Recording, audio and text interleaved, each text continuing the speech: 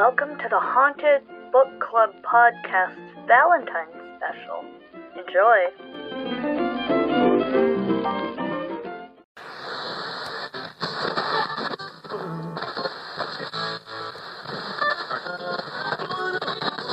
Let's start off today's episode with Bean's Joke of the Day.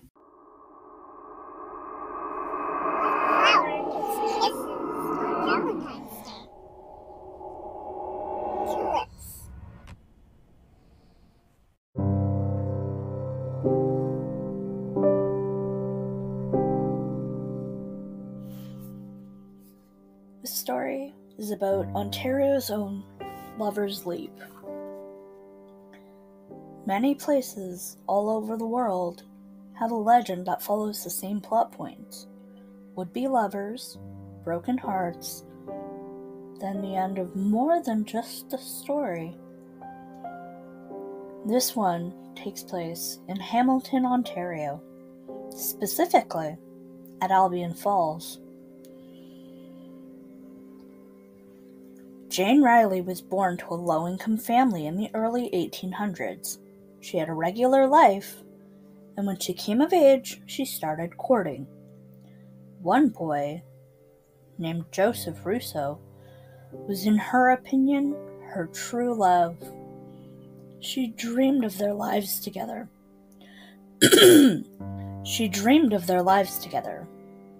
But, try as she might, he only saw her as a friend. Jane kept at it, believing she could change his mind. Then one day, news came around that Joseph was engaged. This made Jane snap. She went for a walk to try to calm down.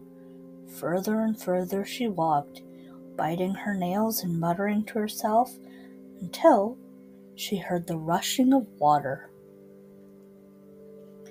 She was by Albion Falls. She went to the falls and just sat and watched the water flow by. The sun moved to the other side of the sky, and she just sat there staring. Finally, she gave in to the call of death. She climbed up to the top of the falls, stood there a moment, and she would be the lover that took the leap.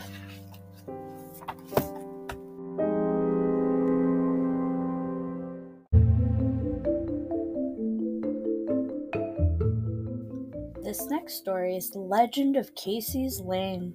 This story takes place in the west end of St. John's, Newfoundland, on a street called Casey's Lane. There lived a young man named Matt Trilligan. He was a bit of a wild child and kind of reckless. The perfect attitude for a sailor, in his opinion. He started sailing at an early age, and by the time he was 18, he had seen most of the world. Sometimes gone long enough that his family would just about give up hope of seeing him again. And then he'd show up a few weeks later. Once, when he was back home, he met a young woman named Kathleen. They were smitten from the start, and they quickly fell madly in love. He kept sailing while they were dating, but he was always anxious to get back to his love.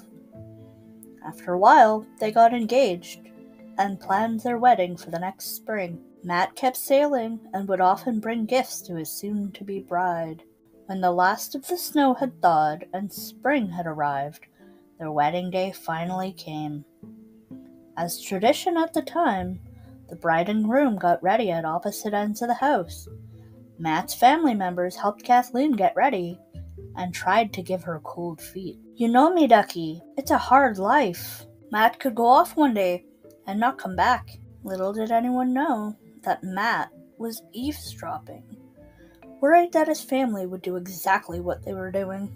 Burst through the door and embraced Kathleen. "There's nothing you need worry about. I promise to you this day." He went over to the wall and took down a rather large crucifix and brought it to his bride. "In placing my hand on this crucifix, I promise to you, if death were to come for me while I'm away, I in turn will come for you, so we don't have to live without each other." Kathleen's eyes were wide and sparkly as she added, "And with my hand on yours, I promise that if death comes for you and you come for me, no matter our final destination, whether it's heaven or hell, I will gladly go with you, my love." The rest of the day was as lovely as one could wish for.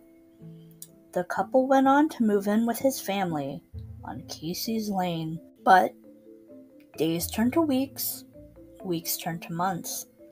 Word spread around St. John's from some of the other sailors that the ship that Matt had been on had sunk.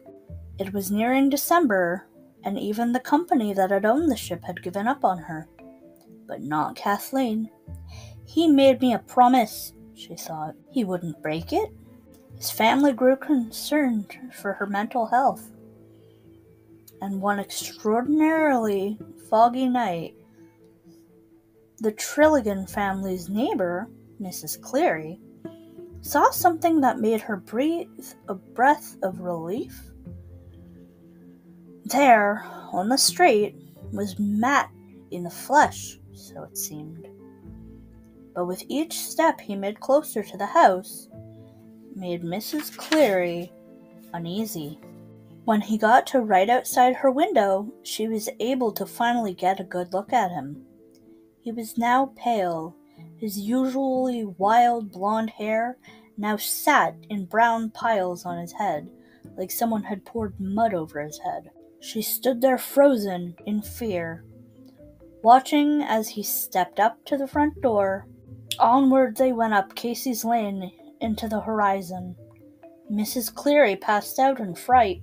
When she awoke, she went over to the Trillingates' house. Knocking at the door, she was greeted by Matt's mother. "Hello, I came to see Kathleen." "Yes, of course, come on in. She's up in her room. Give me a minute to go get her." She hurried as quickly as the woman of her advanced age could. Then, as Miss Cleary expected, a scream came from the bedroom upstairs.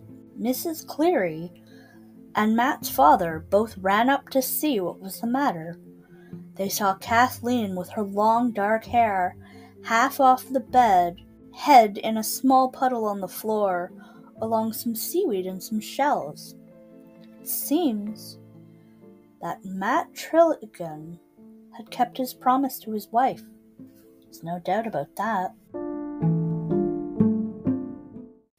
Thank you for listening to the Haunted Book Club podcast. If you have any stories that you'd like me to read, please email me at haunted.bookclub.podcast@gmail.com. Have a great day.